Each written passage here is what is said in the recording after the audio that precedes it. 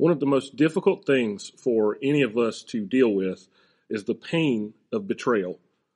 We've all been betrayed at some point in our lives by people that we have been in relationship with. Chances are your betrayal hit you the same way that a betrayal or many betrayals have hit me. Really a gut punch.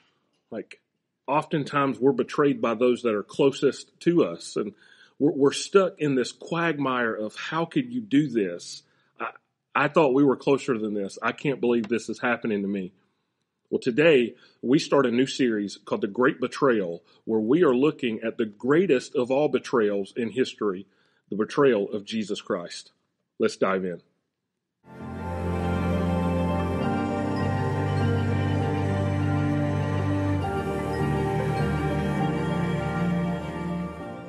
Hey guys, it's Pastor B here from Forward Church. Welcome to Church Online. I'm glad you're here hanging out with us. Today we are looking at the betrayal of Jesus as portrayed in Mark chapter 14. Mark 14 verses 26 and following says this. And when they had sung a hymn, they went out to the Mount of Olives. And Jesus said to them, you will all fall away, for it is written, I will strike the shepherd and the sheep will be scattered. But after I am raised up, I will go before you to Galilee. Peter said to him, even though they all fall away, I will not. And Jesus said to him, truly I tell you, this very night, before the rooster crows twice, you will deny me 3 times. But he said emphatically, if I must die with you, I will not deny you. And they all said the same. And they went to a place called Gethsemane. And he said to his disciples, sit here while I pray.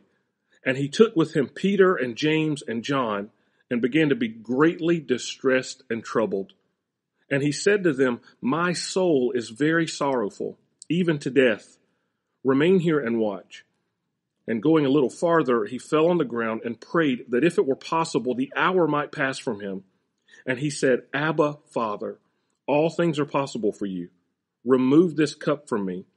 Yet not what I will, but what you will. And he came and found them sleeping, and he said to Peter, Simon, are you asleep? Could you not watch 1 hour? Watch and pray that you may not enter into temptation. The spirit indeed is willing, but the flesh is weak. And again he went away and prayed, saying the same words. And again he came and found them sleeping, for their eyes were heavy, and they did not know how to answer him. And he came the 3rd time and said to them, are you still sleeping and taking your rest? It is enough. The hour has come. The Son of Man is betrayed into the hands of sinners. Rise, let us be going. See, my betrayer is at hand. And immediately, while he was still speaking, Judas came, one of the 12, and with him a crowd with swords and clubs from the chief priests and the scribes and the elders. Now the betrayer had given them a sign, saying, the one I will kiss is the man. Seize him and lead him away under guard. And when he came, he went up to him at once and said, Rabbi, and he kissed him. And they laid hands on him and seized him. But one of those who stood by drew his sword and struck the servant of the high priest and cut off his ear. And Jesus said to them, have you come out as against a robber with swords and clubs to capture me? Day after day I was with you in the temple teaching, and you did not seize me. But let the scriptures be fulfilled. And they all left him and fled. And a young man followed him, with nothing but a linen cloth about his body. And they seized him, but he left the linen cloth and ran away naked. This portion of God's word really is coming toward the end of what's been referred to as Passion Week. Passion Week marks the week when Jesus enters into Jerusalem as he makes his way to the cross. Passion, really, the definition of the word means suffering. That's the original meaning of that word. And so this is the end of Passion Week. Jesus has been spending time in the temple teaching, being confronted with the religious leaders, the scribes, the Pharisees, the elders. And now they've hatched the plot alongside of one of his closest disciples to take Jesus and crucify him. Now, from these verses of scripture that I've read today, we see what the heart of the gospel is. And really, the heart of the gospel boils down to this: humanity is sinful and frail, and only God can fix and redeem humanity.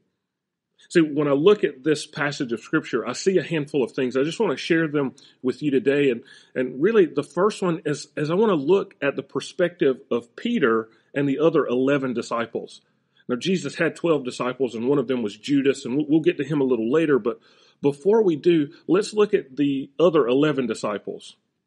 Now, they've just finished the Passover meal where Jesus has taken the cup and taken the bread and said, "This is my blood and this is my body that will be shed for the forgiveness of sins." And they sing a hymn, and now they're going towards Gethsemane. Now, Gethsemane is a garden on the eastern side of the city of Jerusalem on the Mount of Olives. And as they're going there, Jesus prophetically tells them that they're going to fall away from him. He actually quotes the prophet Zechariah, and he says that the shepherd will be struck and all the sheep will be scattered. But notice what Peter, the spokesperson for the disciples, says. Absolutely not. We will not betray you. Now keep in mind, at the Passover feast that they had just had, Jesus says, one of you will betray me. And they even say at that meal, we're not going to betray you. I think it's interesting the times in my life when I've argued back with God. I've acted as if God doesn't know what he's talking about. And I'm like, no, God, I'm different this time. No, God, I can handle this. If you'll bless me with this, I'll be able to live the way that you want me to. When the truth is, God knows the depravity and the frailty of my heart. Peter, alongside with these other disciples, they're emboldened, saying, even if we have to die with you, we're not going to deny you. Yet Jesus knows the condition of their hearts. Let me tell you, the truth is, our heart is wicked. Now, here's this kind of double-edged sword that we have to deal with. We have an evil and a wicked heart that has been removed and replaced with a new heart by Jesus. That's what happens when you get saved or when I get saved. God removes the old heart and he puts a new, spiritually refreshed and reborn heart in us. However, that new heart is within a sinful fleshly body. And so while it's popular in our culture to say things like follow your heart or trust your heart, the reality is our hearts can lead us astray. And have you ever noticed that one of the easiest people to fool is yourself? That we lie to ourselves all the time. I'm going to start my diet on Monday. I'm going to start saving money one of these days. You know, I'm going to go back to school and finish my degree. We lie to ourselves all the time. One more chapter, one more episode. We fool ourselves all the time because our heart leans away from God. Peter and these other disciples, they boldly say to Jesus, even if we have to die with you. And if you look, you'll see in verse 31, it says that he says it emphatically. And they all said the same. See, this isn't something that's just isolated to Peter. This is something that all true disciples, yourself and myself included, have to come to terms with. We all have a heart that wants to do what's best and a heart that wants to follow after Christ. But honestly, we have to come to terms with the depravity of our own heart. Truth is, the Bible says there's none righteous, not one. Now, I know you're thinking, well, I'm a good person, Brian, and I'm not as bad as so-and-so, or at least I don't do this. Guys, we all have this sinful flesh that we have to battle with and we have to wrestle with over and over and over again. One of the greatest leaders in the New Testament was a guy by the name of Paul. And Paul actually traveled all over the Mediterranean world sharing the gospel of Jesus. Yet time and time and time again, Paul would make statements like this: the very thing that I don't want to do is the thing I end up doing. The things that I want to do, those are things that I don't do. And who will save me from this body of death? And then he goes on to say, thanks be to God who delivers us through Jesus. See, we just see that there's this biblical reality that All of us are sinful. And even on our best days are not good enough. And the gospel came, the story of the gospel, Jesus, the second person of the Trinity, the Son of God, who came to bear your sins and bear my sins, came so that he could fulfill what was lacking in ourselves. We try to be bold and we try to be brave and we try to be spiritual and holy and religious and boldly declare, even if I have to die for you, Jesus, I will not deny you. Yet the reality is that we all have a denier living on the inside of us. And that's our sinful nature. And so I just want to encourage you, when you read this section of scripture, don't just read it as something that was happening to them, but really see yourself in these disciples that will betray. They say, we're going to go to death with you, yet the very next moment we see they can't even stay awake with Jesus. See, they go into Gethsemane, and Gethsemane is a garden, like I said, on the east side of Jerusalem on the Mount of Olives. And Gethsemane is interesting. The name Gethsemane actually means an olive press. Now, they're on the Mount of Olives, and there are olive trees all over Israel. And the thing about olives is olives would be put in what's referred to as a press. And a press basically was this heavy stone that would go over the olives. There was a trough built down up under it. And when the stone would go over the olives, oftentimes there would be a long pole that would be connected to either a donkey or a handful of servants, and they would walk around in circles around this press, constantly pressing down on these olives. Now, the oil that would run out of the olives would run down the trough, would be collected. Now, this is pretty interesting, is that there were 3 presses of olives. The first press is what we would refer to as extra virgin olive oil, and it was the most holy, the most pure of the oil. And that oil would typically be sent to Jerusalem to burn the lanterns, the menorah inside the temple, and to be set apart for sacred usage. Well, then the second time that they would crush those olives, that would be the next press, and that next press would often go into homes to light lanterns in homes, and it could be used for medicinal purposes. Then the third press, when they did it the third time, that was more common usage, and it would sometimes be used in soaps and sometimes be used in common homes. So Jesus is in the olive press of Gethsemane. That's literally what the word means. And we see that 3 times he goes to the Father and is being pressed in his prayer. One of the things that we see in Mark chapter 14 here is we see the humanity of Jesus. Jesus goes to pray, but notice the words that he says to his disciples before he goes. He says to them in verse 32, "Sit here while I pray." And he took with him Peter and James and John and began to be greatly distressed and troubled. And he said to them, "My soul is very sorrowful, even to death." We see that Jesus in his humanity is struggling with what awaits him. Here's something that I see whenever I zoom out and look at this account as a whole. I see these disciples who are boldly saying they will do anything for Jesus. Yet the very next breath, I see Jesus, who is very God in the flesh, struggling with being able to fulfill the call of God. Friends, when you look at religions, when it comes to world religions, what you will see is that world religions have gods that are disconnected, disinterested, and are higher than you and higher than me. And they demand that you come to them or that you be perfect to make it where they are.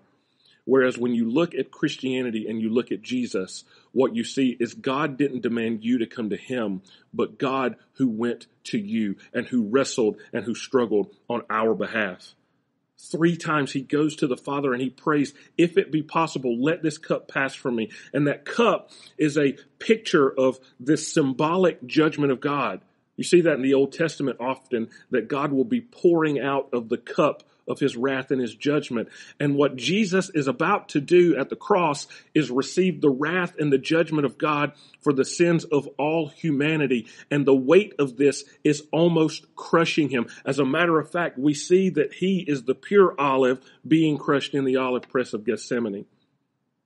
Yet what happens? He goes back to these disciples and 3 times they're asleep. I love the irony of this, that earlier in Mark's gospel, Jesus is with his disciples in a boat and they're going across the Sea of Galilee and this huge storm comes up. Yet Jesus is sleeping in the boat. And the disciples wake him up and they say, "Don't you care that we're about to perish?" And Jesus, he rebukes them for their lack of faith.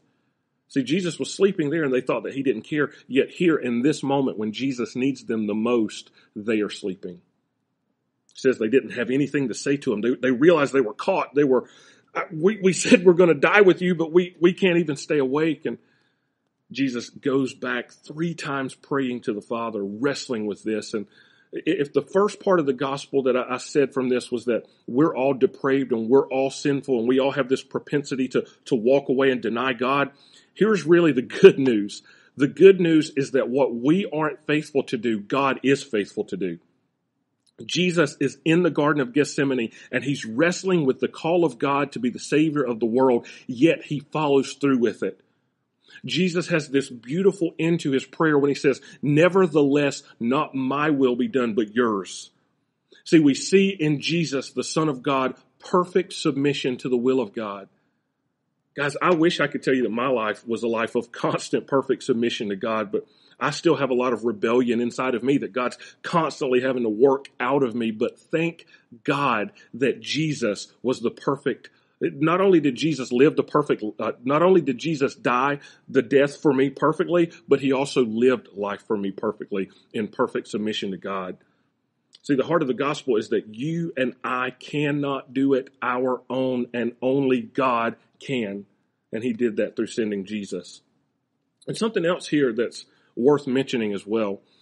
Humanity was doomed in a garden, the Garden of Eden. Now humanity is being redeemed in a garden, the Garden of Gethsemane.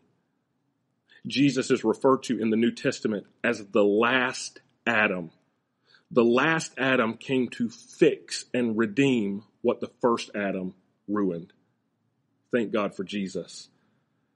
And we see on that 3rd time, he goes back to his disciples and he's like, "It's enough. My betrayer is here."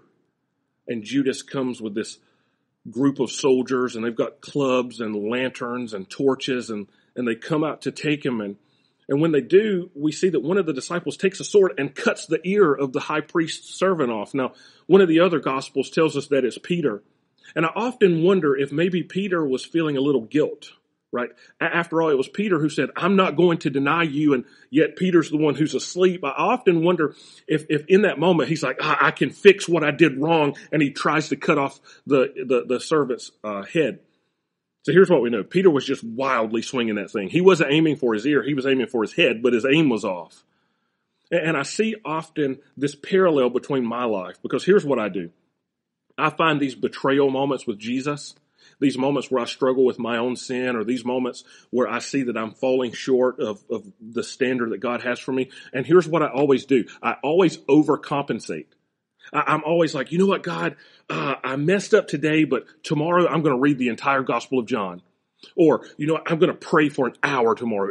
And every day this week, I'm going to pray for an hour. That's what I'm going to do. Oh, and you know what else I'm going to do? I'm going to fast for 3 days. I'm not going to eat any food. And for the next 3 days, I'm just going to be like overwhelmed with Jesus. So that's what we do. We tend to overcompensate when we realize that we've failed. And the truth is that in this moment, their humanity was being shown just as much as Judas's humanity was being shown. And what we have to realize is no amount of overcompensation will do for us what only Jesus can do for us. And so I want to encourage you, friend, rest in the work of God. See, Jesus confronts these guys. Why are you coming out to attack me now? Why are you coming out to arrest me? I was with you teaching in the temple and you didn't deal with me then. And this is the sly way of Jesus saying, I know you're doing this underhandedly. But notice that Jesus says, but let the scriptures be fulfilled.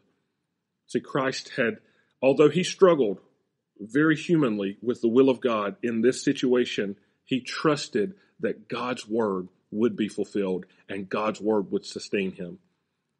See, we see the perspective of Peter and these other disciples. They denied Jesus. They couldn't stay awake. They were weak and faithless. And then Judas comes in, and Judas is simply evil. His heart is wicked, and he's doing whatever he can in order to betray Jesus.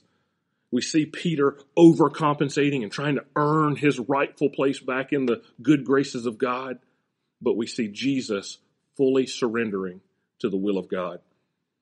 And I think it's interesting how this whole thing ends up by saying that there was a young man who was following them, and they reached out and they grabbed the young man's outer garment, and he fled naked. Just before that, we read the verse before that all of the disciples fled away from Jesus, fulfilling the prophecy that if you strike the shepherd, the sheep will flee. And at the very end, we see that not only did those that were his 12 fleeing from him, but also there's this unnamed man who runs away naked. And I go back to the Garden of Eden when they were naked and unashamed. And one of the first things that happened when they sinned was they realized that they were naked, and insecurity and overcompensation comes into the human race. They take fig leaves and they sew them together to cover themselves up. Yet here we see this young man running away in the shame and the nakedness of who he is. And that's what our sinful nature does, guys. It causes us to be exposed and to run away in shame. I want to encourage you. We see in this great betrayal the Son of God trusting in the will and the plan of God, believing in the fulfillment of the scriptures of God, and ultimately, as he walked this out, he will make his way to the cross for your sins and for mine. The Bible says that all have sinned and fallen short of the glory of God, and that the wages of that sin is death. And let me tell you, if you don't have a life-giving, redeeming, sin-forgiving relationship with Jesus, your eternity is an eternity of death, separated from God forever. And I want to encourage you. The Bible teaches us that all who will call on the name of the Lord will be saved.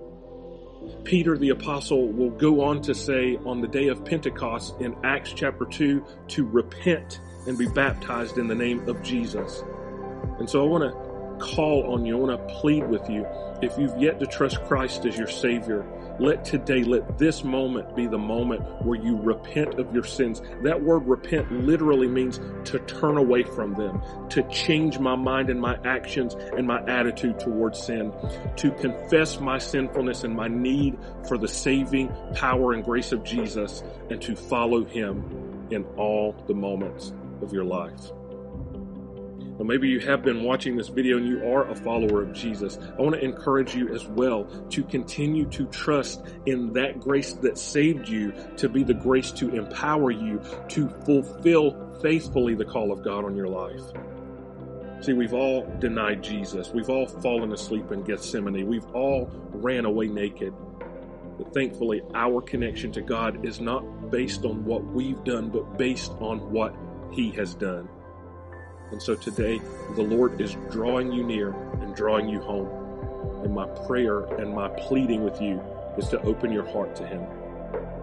My prayer, my pleading with you is, instead of running away, run toward him. Let's pray together. Heavenly Father, help us to run to you. Thank you, Jesus, for enduring what you endured in Gethsemane. Thank you for dealing with the betrayal, the greatest of all betrayals. God, I can't begin to imagine what that felt like, but I am so eternally grateful that you endured that for me on my behalf. And so, Lord, I pray for those watching this video, and I pray for myself. I pray for Forward Church and for your church, the capital C Church, that you would bring us back to you. Let us acknowledge our depravity. Let us acknowledge our sinfulness, and let us acknowledge and cry out our need for our Savior. And Lord, as you save us and work that salvation out inside of us, I pray that we would be people that live on mission to bring that hope to others. We pray it in Jesus' name. Amen. Friends, thank you for sticking with me. I want to say that I'm very encouraged by you being a part of our ministry of Forward Church, your church. Now, as a part of this ministry, I want to ask you to humbly consider to financially support us. Now, our mission is to help people move forward with God. And one of the ways that we've been doing that has been investing in our online ministry. We've been really working intentionally to try to spread the gospel out via digital means. We've done Facebook Live. We have a YouTube channel that we're putting out content on, and we are trying to increase that. And one of the ways that you can help us to do that is by partnering with us financially. Now, you could give a one-time gift, or you could give a recurring gift that happens monthly or weekly or bi-weekly, however you feel the Lord laying it on your heart to do that. But I want to ask you, help us reach as many people as possible. See, this is what I've learned. Many of us can't go physically, but our money can go where we can't go. And my prayer, I say this all the time and I say it to us every week, is that we would take every bit of money that comes into this ministry and send it on God's mission. And so I'm asking for you to partner with us to spread the gospel of Jesus, the teaching of His word, as far as the internet will allow us to go. And as you partner with us to see this vision come to pass, I promise you, you will be a link in the chain of the salvation of many souls as the word of God goes forth and the gospel goes out. So thank you for giving. Thank you for supporting Forward Church, your church. I love you. We'll see you next week as we continue this series on the Great Betrayal. Bye, guys.